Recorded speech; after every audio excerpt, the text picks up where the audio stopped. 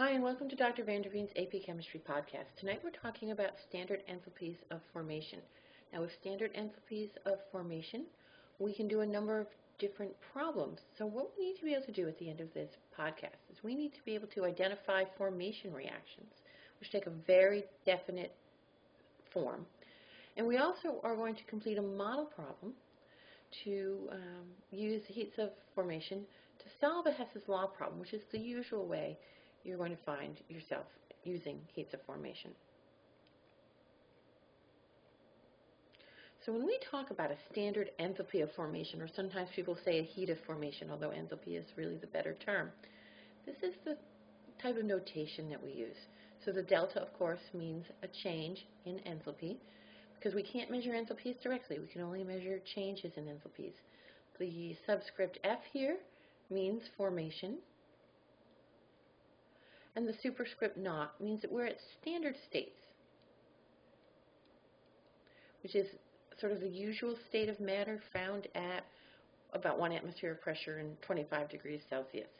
Now, the definition of a standard enthalpy of formation is the change in enthalpy when 1 mole of a compound is formed from its elements in their standard states. Now, for our purposes, we're really only going to be encountering elements in their standard states. Anything else would be quite unusual for our conditions. So this is an example of a typical formation reaction. I'm making 1 mole of the product.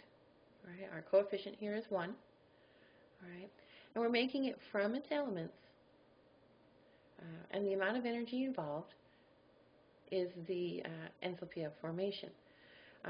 One thing I do want to point out is we do sometimes end up with fractional coefficients when doing these enthalpies of formation, because we are limited by this rule of making 1 mole of a compound, so that frequently works out that way. The other thing that I wanted to mention is that the heat of formation, or the enthalpy of a formation of an element in its standard state, is always 0. Right? So, if you're talking about solid sodium, it's going to be 0. However, if you've got liquid sodium, it wouldn't be 0. But we're talking about standard states here. Gaseous diatomic oxygen would have a heat of formation of 0. And you are expected to know that when you're doing these problems. The other thing I want to point out is that a lot of times this data will be given to you in a table. You're not expected to know these off the top of your head, obviously. So when you're doing this, the table may not include any information about the elements, and that's because you're expected to know that the heat of formation of an element is always 0. All right. Now, when you're calculating enthalpy changes, the general process, or the general strategy, is that the overall enthalpy of reaction is equal to the sum of the enthalpies of the products minus the sum of the enthalpies of the reactants. Now, enthalpies, of course, are extensive properties, and so we do need to take the coefficients into account. All right. And so when you're doing this, you do have to, multiply the value by 2 or 3, whatever the coefficient is. The other thing is you do have to start with a balanced equation, otherwise you won't know what those coefficients are. But this gives us another strategy for solving Hess's Law problems. So I'd like to do a practice problem here. And the problem is, using enthalpies of formation, calculate the standard change in enthalpy for the thermite reaction. So we want to know the overall enthalpy of reaction, and this is the thermite reaction. 2 moles of aluminum react with a mole of iron 3 oxide to form aluminum 3 oxide and 2 moles of iron.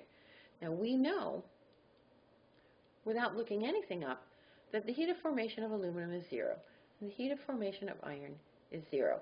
So what we need is a table that gives us the heats of formation for the other two things. So go get your textbook, and in the back of your textbook, you have a whole table of thermodynamic properties. Different books call it different things, but yours should be in the back. So go get your book, and we'll get this data.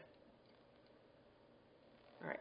Now, a lot of times, this these tables will actually give the data in alphabetical order. That's not always true, but it is true for the book I'm looking at.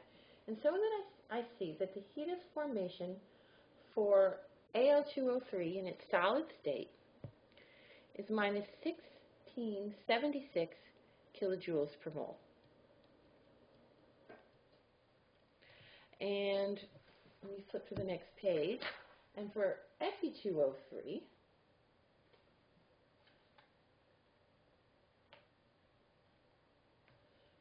let's see, Fe2O3 solid, I see the number of negative 826 kilojoules per mole.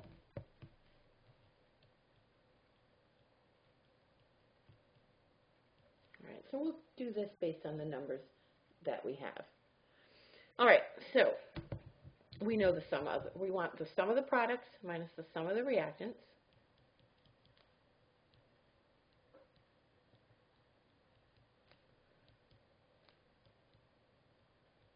All right, now for the reactants, let's start with the products. That makes a lot more sense.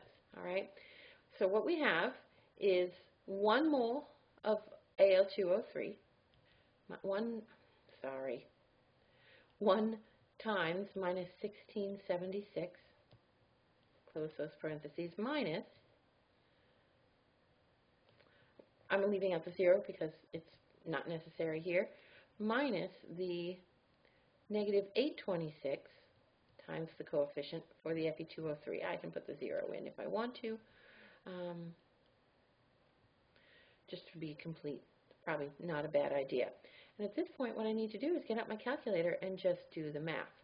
But even before that, it's negative 1676 minus negative 826. And of course, if you're subtracting negatives, that's all going to turn around. So let's just get out our calculator and then we'll write in our answer.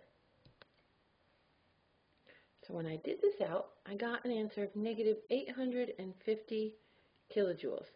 Now, I do know that this is a very exothermic reaction. Sometimes when this reaction occurs, there's so much energy that the iron actually ends up molten. And so this negative sign is consistent with that. It's a large value, so this seems like a reasonable answer. All right, and this is the overall enthalpy that I calculated for this reaction. Let's go on and look at a second problem, which is also a very typical problem type using enthalpies of formation. All right, so it says the standard enthalpy of the combustion of ethene gas is negative 1411.1 kilojoules per mole at 298 Kelvin. Given the following enthalpies of formation, calculate the enthalpy of formation for ethene gas. Now, the first thing we want to do is write out a balanced equation. We can't do anything without that. So C2H4 plus O2, we know it's a combustion reaction. We're going to get CO2 and H2O. We've got to have it balanced, and you should be able to write a combustion reaction like this in your sleep and get it balanced. So 2 carbons, H4, so 2 H2Os, that's 1, 4, 5, 6 oxygens, so 3 O2s. So I've balanced the equation, and this is what we're going to work with. Now, this problem, you might notice, is a little bit different. We are given the overall enthalpy change, and we're given the heats of formation for 2 of these, but not the third. So we know the CO2, we know the H2O. Of course, oxygen, we know the enthalpy of formation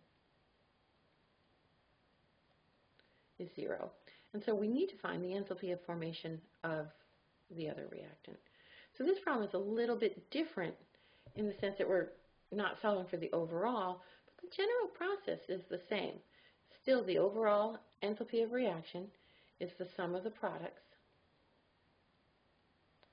minus the sum of the reactants. We have to take those coefficients into account naturally. So let's certainly set this up. We know that the overall enthalpy of reaction is minus 1411.1 kilojoules. And let's work on the products. We have 2 CO2s, so 393.5 times 2 plus 2 H2Os, all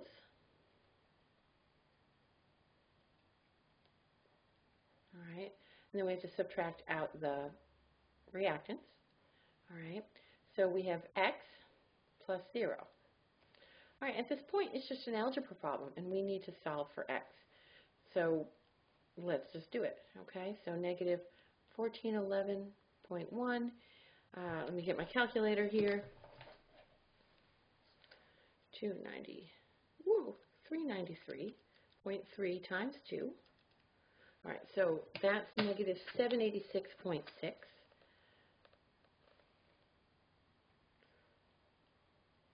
Now, the other thing is you don't necessarily need to show all this math. Your calculator can take care of a lot of this for you, whether you're using a graphic calculator or just an ordinary scientific calculator. And let it do that. You can just go right to the answer. All right? All right. And then 2 times 285.8. All right, so that's negative 571.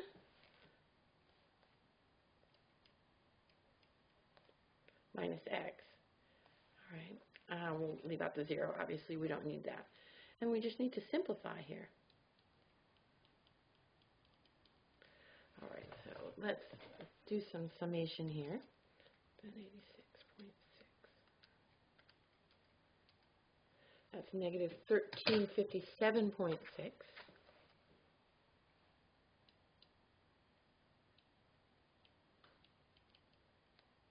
Minus x. All right, so let's combine here. So negative x, if I add 1357 to each side,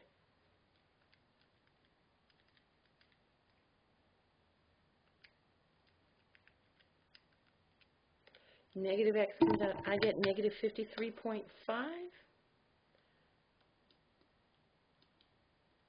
And so when I take care of my signs there, I get the enthalpy of formation to be equal to 53.5 kilojoules per mole. Now, even if my math turned out to be not quite correct here, I certainly used the correct procedure, right? The process is sound, and that's actually as important as anything else. Minor math errors, of course, we don't want you to make them. Nobody wants to make minor math errors, but better a minor math error where you show your understanding than to not know how to do the problem. And so this is our final answer. I hope you found this helpful, and we'll talk another time.